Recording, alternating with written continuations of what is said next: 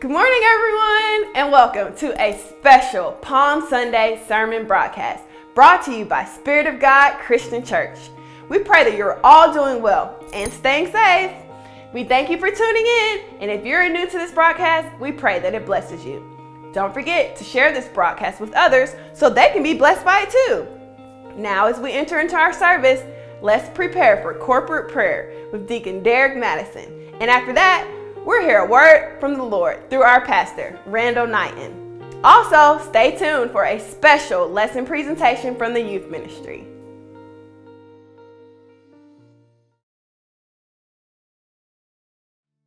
Well, good morning and welcome to corporate prayer at Spirit of God Christian Church.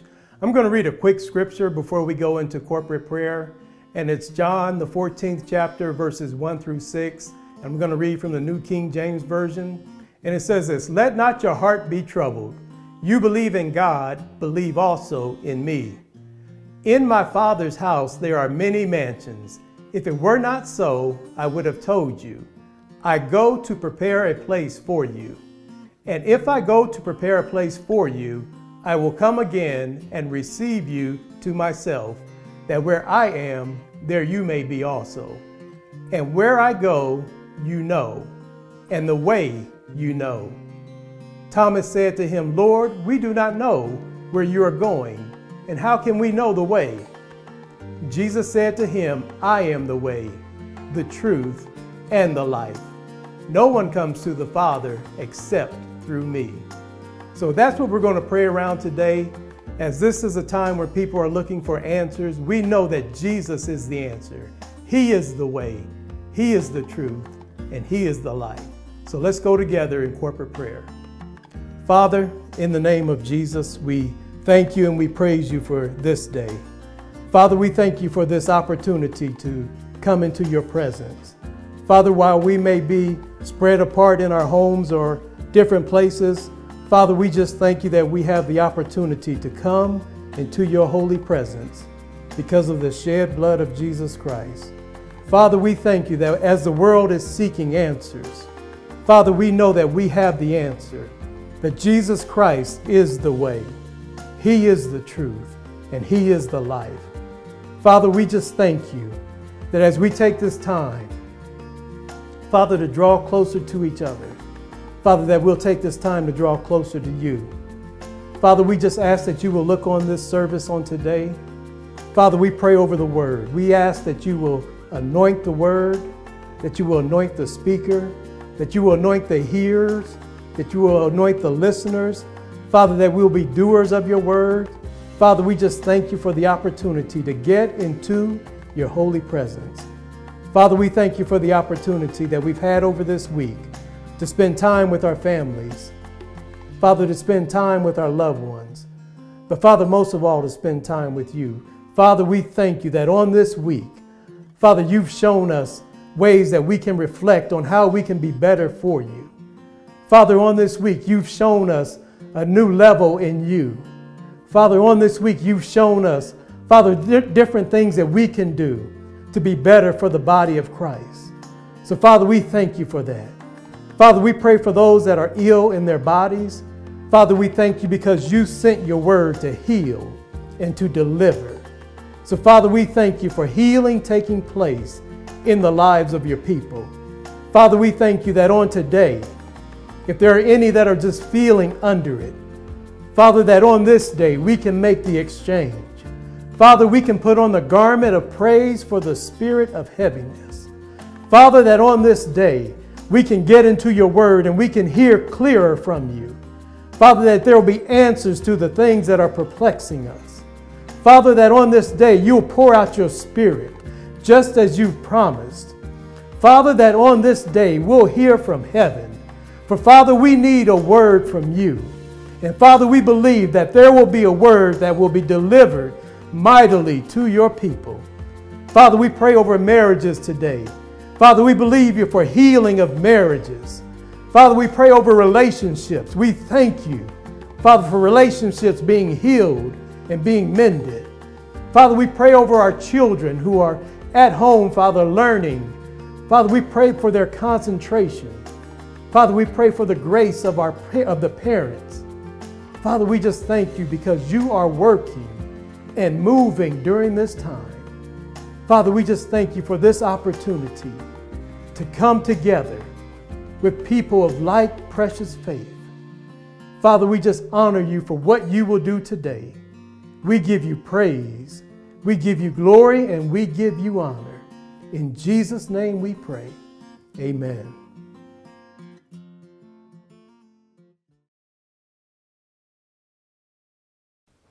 Good morning. I'm Pastor Randall Knighton, pastor of Spirit of God Christian Church, and it's Palm Sunday. It's the day that Jesus makes his triumphal entry, that we celebrate making his triumphal entry into Jerusalem. And what a marvelous day it is in the history and the life of Christianity. But today I just want to take a moment and really just say to each and every person, especially the members of Spirit of God Christian Church who have tuned in and joined in with us. And I know we have not been able to meet now for 3 weeks. We haven't met since March the 15th, and it looks like it's going to be a lot longer before we're able to meet due to coronavirus. But I just want to let each and every one of my members know, as the pastor Spirit of God, I miss you all. I thank God for you. I love you. And I just cannot wait until we can get together and meet again and be able to congregate and truly pass the love the way the Spirit of God passes the love.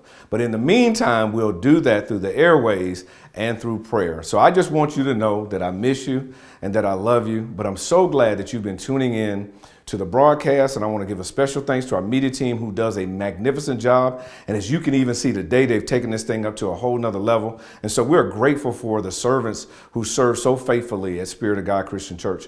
And so also, I want to just thank you too, those of you, whether you're a member or not, who have been giving online and supporting the ministry during our time of being away, if you will, from being able to meet and congregate with one another. We've been able to do some really good things in our communities and help some other ministries as well who are doing things like feeding some of the children who don't have food to eat during the school, being that school is out, and during the week and things of that nature. So number one, we ask that you continue to pray. We ask that you continue to pray and ask the Lord what it is that you should do to support the ministry. And we always want to thank you in advance for your support and all that you have done through online giving and some of those things like that as well. So we're going to continue to do the work of the Lord. It doesn't matter if we can't meet, but the work of the Lord will go on because the God we serve does not stop. So today, this Palm Sunday, let's dive into the Word and see what the Lord has to say for all of us. A couple of scriptures we're going to read first, and then we'll dive right into today why we celebrate so greatly this Palm Sunday. But more importantly, what is the word of the Lord right now? Zechariah 9:9 in New King James Version says, "Rejoice greatly, O daughter of Zion. Shout, O daughter of Jerusalem. Behold, your king is coming to you. He is just and having salvation, lowly and riding on a donkey, a colt, the foal of a donkey." And then we find in John chapter 1, verse 23, speaking of John the Baptist, he said, "I am the voice of one crying in the wilderness, make straight the way of the Lord, as the prophet Isaiah said." And then finally, our focal scripture today in John chapter 12, verses 12 through 13, in the King James Version says it this way: "On the next day, much people that were come to the feast, when they heard that Jesus was coming to Jerusalem, took branches of palm trees and went forth to meet him and cried, Hosanna, blessed is the King of Israel that cometh in the name of the Lord." So today, for a message, we want to just kind of focus in on these words: make a way for the Waymaker. Just make a way for the Waymaker. To all of those saints and who are a part of my life and in part of my upbringing and growing in from my mother and father and to grandparents and to siblings as well, who we would often hear say when times is growing up as a boy who was in church, is that Christ was a Waymaker. And that is for sure. And even as a child, I did not quite understand what that meant. But as I grew older, I realized he truly does make a way. But what we celebrate today on Palm Sunday is about the fact that they were making a way for the Waymaker. That here they were celebrating, if you will, the King of Kings coming in on a donkey. I find it very interesting that we know that at his return, that Jesus Christ will be coming in on a white horse. But here it was, him coming in now humble, lowly, riding in, understanding the work that had to be done. And what we learn from Christ, even in this, is a couple of things. Number one thing that's very important is that we learn the value of humility. For he was one who was humble. He was sinless, but yet was still humble. But we also learn that he was God in flesh because he accepted and received worship. because he did not denounce it. He did not say, no, don't worship me because I'm not God. No, when they worshiped him, he received that worship because he was fully human, but fully divine. So a couple of things I want to look at today in making ways that we understand, or making a way for the Waymaker. We must understand a couple of things within ourselves. Truthfully, we should be making a way for the Waymaker in our lives. So one of the first things that they did was they had preparation for the king. And I found that this is very interesting in that it was a time where they made sure they were deliberate. They were intentional to prepare for the king coming in, doing the work that he had done, that he had been called to do. You know, I find this really, really, really interesting. And it actually was very revealing that when many people heard about the coronavirus making its way to the United States of America, many people started to make great preparations. People went in, and as many of you saw it and or experienced or even did it, many people went and stocked up on toilet paper and paper towels and all kinds of cleaning products. They were preparing for what was coming. Begin to stock up on food, checking the news, listening to the president, listening to the governors, listening to whether it was their county or city officials, because they were trying to be prepared for what was coming, along with the fact as well as other medical things that they began to take place. People began to try to build up their immune systems and doing a lot of different things because they were making preparation for what was coming. That happened in a matter really of about 24, 48, 72 hours.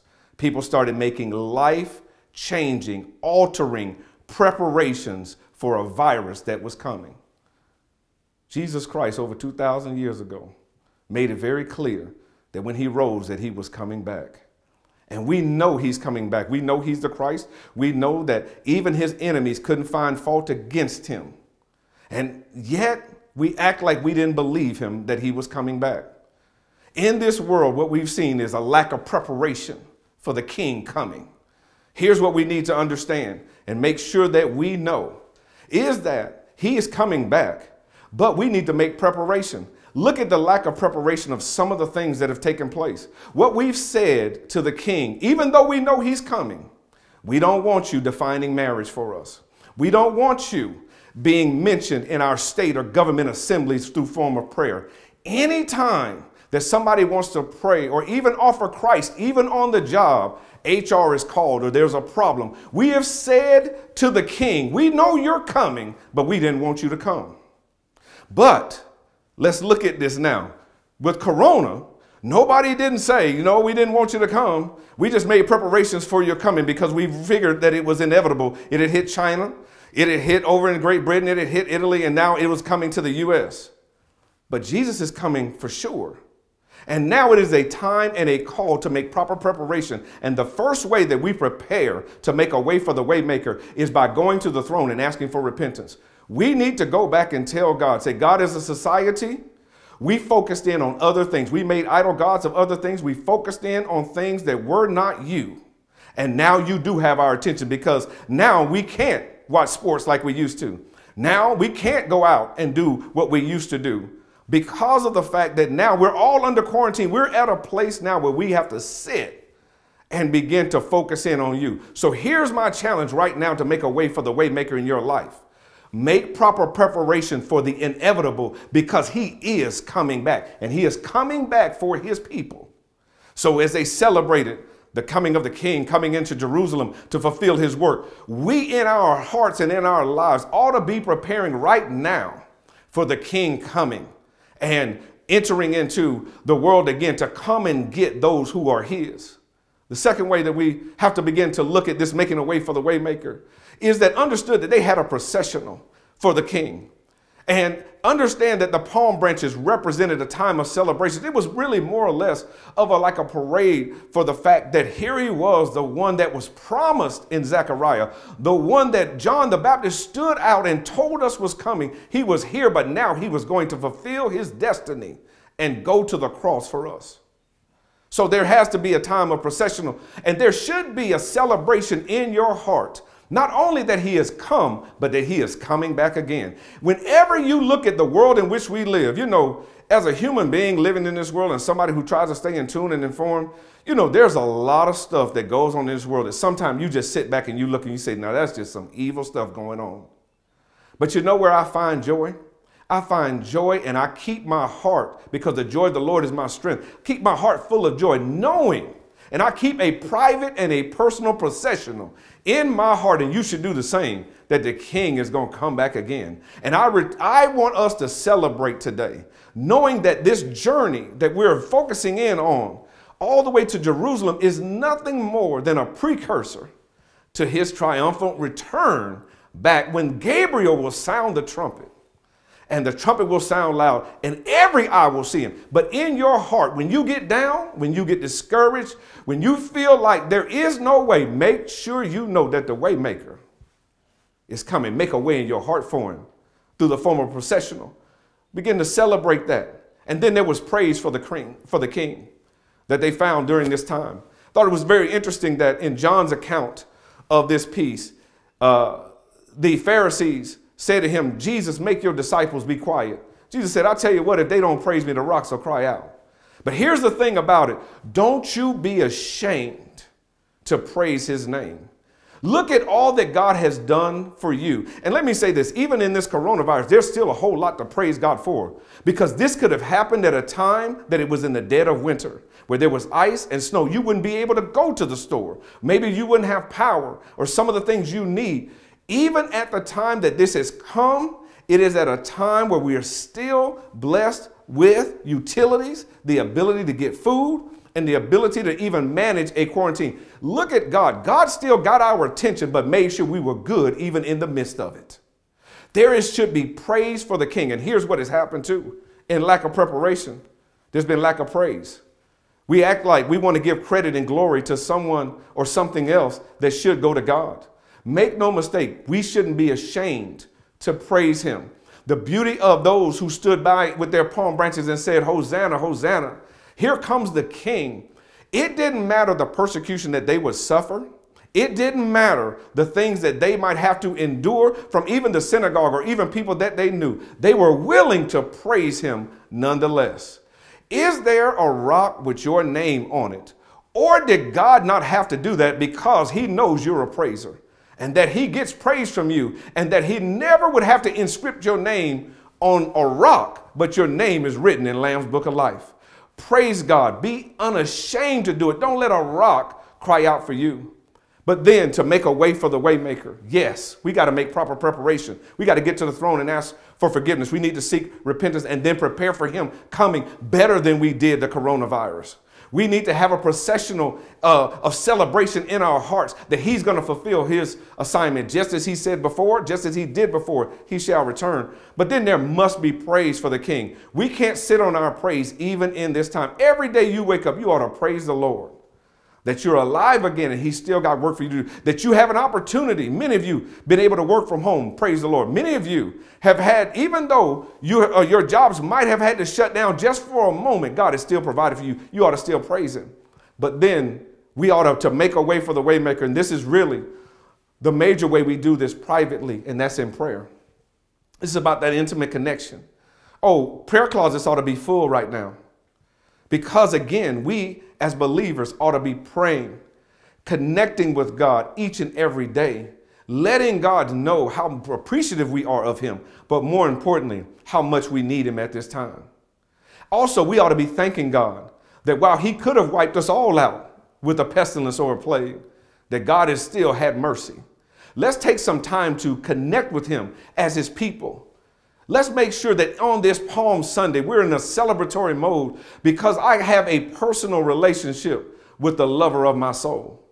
Let's make sure that we take time to intimately connect with him. You know, it's interesting because I'm going to be real interested to listen to some of the statistics that will come out during the times of intimacy. I know that many of you right now, intimacy is not really something that you're really trying to hear about because you got kids at home. And y'all have gotten a little closer than maybe you wanted to with school being out. I know it gets tough sometimes because they're bottled in the house with you. Some of you got spouses at home, and trust me, I understand. Sometimes you want a little distance in the workday just to have some thoughts to yourself, have a moment to yourself. So there's a whole lot of intimacy right now that privately I know you're not necessarily celebrating. But let me help you with that. God will make a way so you can navigate everybody being at home. Go to the throne of grace in prayer. Go to the throne. Make sure that you're talking to God during this time. Make sure you're listening to God during this time so God can help navigate your health as well as your life. Make sure that during this time you're taking advantage of this alone time that you and God have. Because we won't be able to stand before him and say, God, well, I never did have any time. God said, no, I remember in 2020, round about March 15th or so, a lot of things started shutting down and you could have spent some time with me.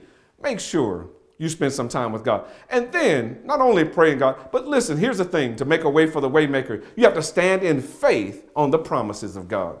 You know, I know a lot of pastors have come out, and God bless everyone who proclaims the name of Jesus Christ, who have come out and tried to calm the fears of people. For God didn't give us a spirit of fear, but of power, of love, and of a sound mind. That he did give us. Fear comes from the enemy, but faith is in Jesus Christ. And so I want you to understand that you got to trust the promises of the King. That's one of the reasons why I'm making preparation for him, because he promised me he's coming back. It's one of the reasons why I have a processional in my heart every day, because I know how much he loves me. And I know he's going to bring everything to completion in me because he promised me that. I know that I'm not alone. That's why I praise him. I look at what he does for me. That's why I praise the King.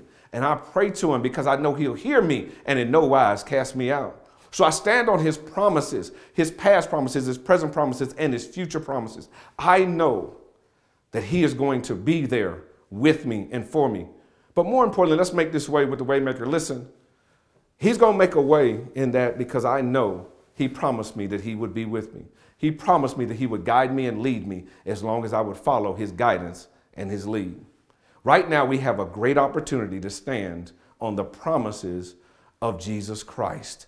That not only did he promise to go to the cross, to destroy that temple and raise in 3 days, he did that. But he promised to come back for his people. But in the meantime, he promised to give us assignments and to bless us in all that we do. Let's not miss this opportunity on this Palm Sunday to celebrate and say with others, Hosanna in the highest, because the King not only has come, but the King is coming. I want you to know that no matter what you're facing in your life, Jesus Christ can make you a way out of it. Jesus Christ has made a way to make sure that you're protected and that you're covered, even to the point that you can contact and connect with him. So if you're in this place, if you're listening right now to where you can hear the Lord calling on you, tapping on your shoulder, you know that here's the way that you make a way, is you got to get to the Waymaker. What you know is that you haven't made proper preparation. You know that there's not a processional continuing going in your heart. There are some days you're down and the joy of the Lord should be there. And you should be celebrating the goodness of the Lord. There are some days that your praise just is not at the level that it should be. And there are some times you're not praying like you should. But I want you to understand, here's the promise of God that you can join in and that you can participate in that will change your eternal destiny. He wants to be in a personal relationship with you for all eternity. All you got to do is give your life over to him. And so I challenge you right now, in Jesus' name, if there is one who is listening, one who is watching, who has not had the opportunity, here's your opportunity to meet the Waymaker. He's making a way to you by this broadcast right now. And what he's saying to you is, I want you. I want your heart and I want your life. And if you're willing to give it to me, I'll take it and I'll make it brand new. So let's just take a moment and pray for those right now whom God has touched and whose hearts are being moved. And even those of us who had to acknowledge that we have not made proper preparations like we should for the Waymaker to make a way in our lives. Right now, let's pray. Father, right now in the name of Jesus, it is our prayer that whomever is listening, Lord, whose heart desires to be changed, who wants God to be ready when you come. God, this is their way of making preparation for the inevitable coming. This is their way, God, as others had made ways, God, for a virus that is coming. This is their way, God. They're saying right now, God, I'm listening to you. I hear you, Lord. Father, receive me just as I am. Father, right now in Jesus' name, you receive them, God, as they confess you as their Lord and their Savior. And Father, we pray for all of us as believers in you. Father, forgive us of our sin. Father, some things we've just allowed to go by. We haven't checked some things in our lives, some things around us, God, that weren't like you. God, we acted as if you weren't coming back, and we didn't make proper preparations. But God, you have our attention now. And Father, just as you caught the attention of those who saw you coming in, riding in on a donkey, saying, Hosanna in the highest. Here he is, the King of Kings and the Lord of Lords. Let me celebrate and worship him. Father, today we celebrate and worship you as we start off this holy week. And we pray, God, right now in the name of Jesus, our focus will stay on you, and we will stay in faith and not walk in fear. That we will trust you, especially in these times. But even when these times are over, we'll trust you all the more.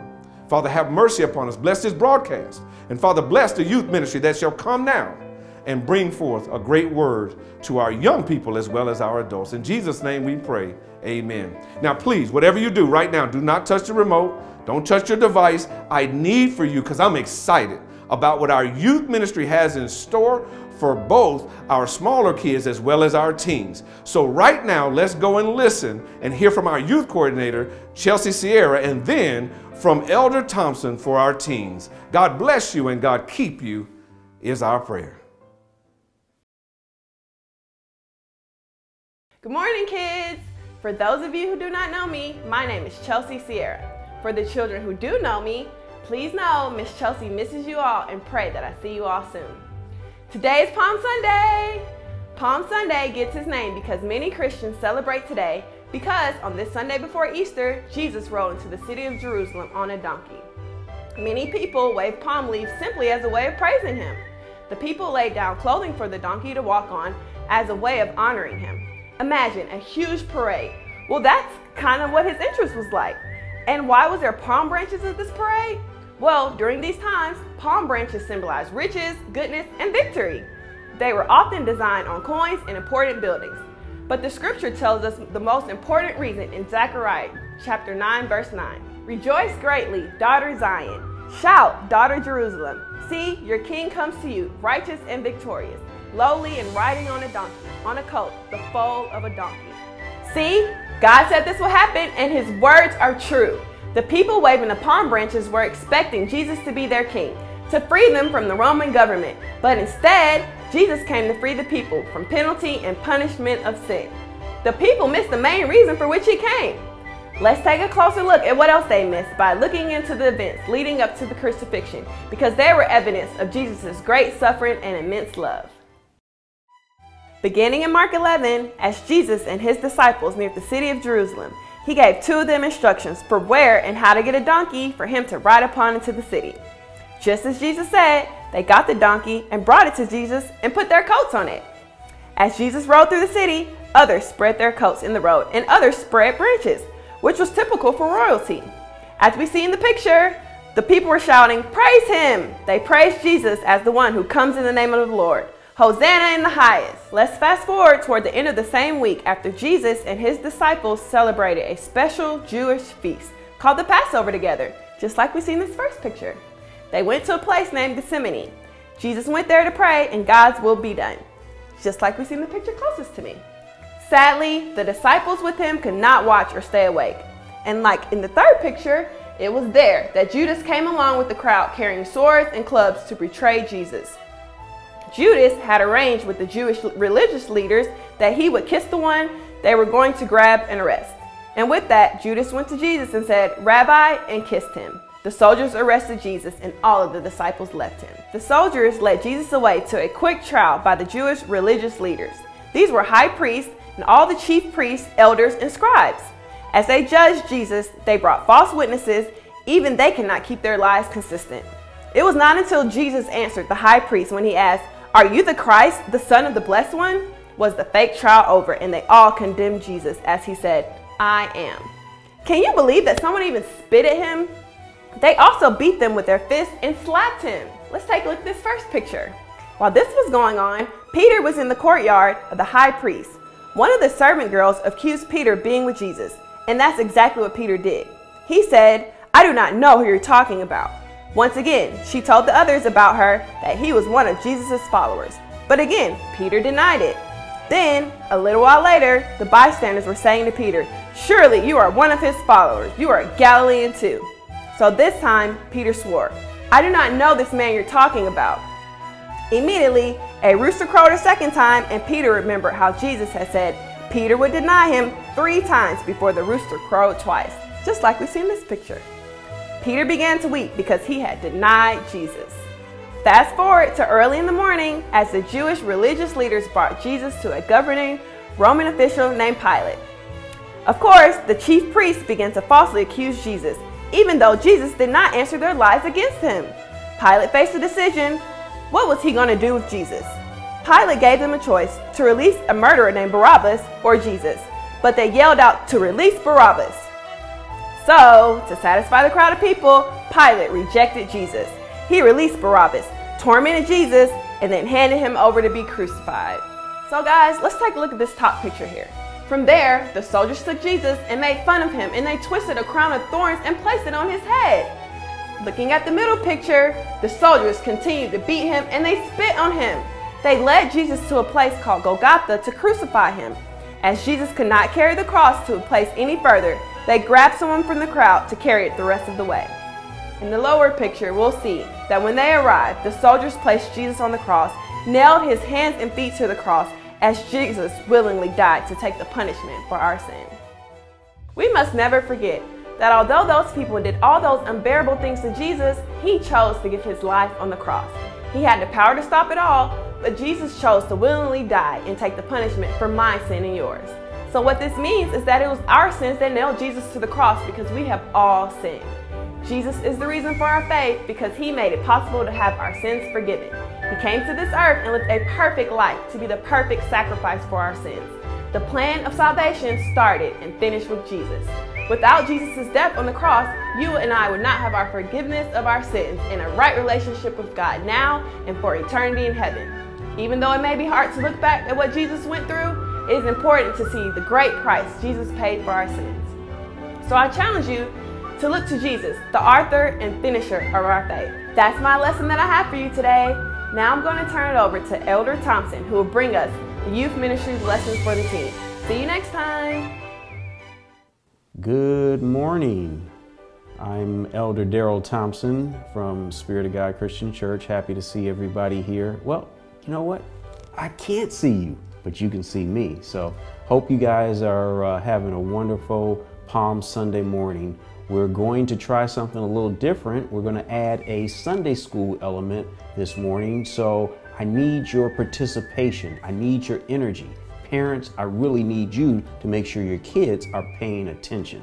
So what are we going to do today? Well, it's not a traditional Sunday school class because when I teach, I like to have a lot of interaction. And unfortunately, because I don't have anybody here in front of me, I just need you to still make sure you participate. What are we going to learn and do today? Well, I'm going to try and do everything similar to what we would do in our classroom. So the very first thing that I always do is I pray. I will have my students stand up.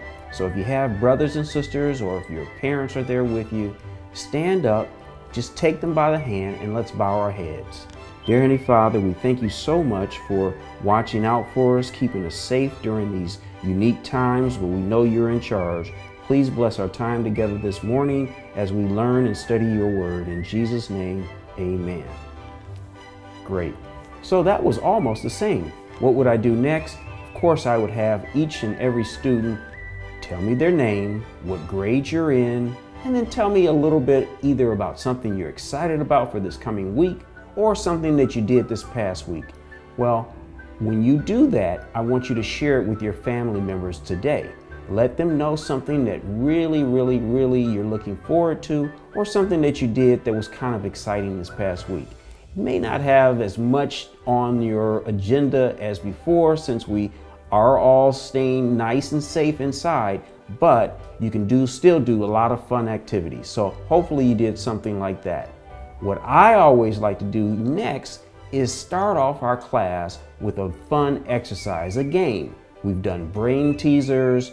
We've done a game of charades where the students have to act out and guess what the word is. For this morning, though, we're going to do a traditional hangman. So I have a 9-letter word for you, and you're going to see it on your screen. So what I need you to do is try and guess and tell me what this 9-letter word is.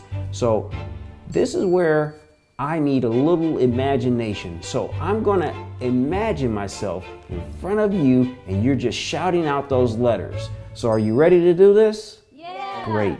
So who has the first letter for me for this 9-letter word? Oh, I heard somebody, they said T. T. Are there any T's? No, I'm sorry, there are no T's in this word. O. Somebody said O. No, there are no O's in there.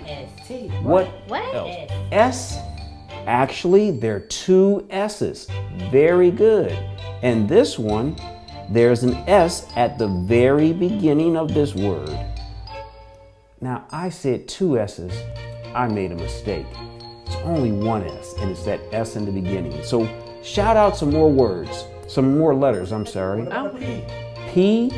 No, I'm sorry, there are no P's. E. E. Yes, we have 1 E. N. Yes, there is an N. C. Someone said C. I'm sorry, there are no C's. Someone said try some vowels. What's that? I. Yes, there actually is an I. Oh, you've got an idea? What about an F? What's that? F? Yes, there are 2 F's. You think you might know what it is? I think I got it. Let's try one more letter. Someone said G. Yes. So what do you think our word is? We need a U, and if we put that U in there and a R, well, we spell suffering. And that's what we're going to study today, how Jesus, going to the cross, really went through some severe suffering, but he did so for our salvation. Suffering. So we're going to study about Jesus Christ dying on the cross, and right before he died, what he went through with his disciples and how he had to suffer for our salvation. We're going to be studying this lesson from the book of Mark, and we're going to take a look at chapter 14, and we're going to read verses 32 all the way through verse 65.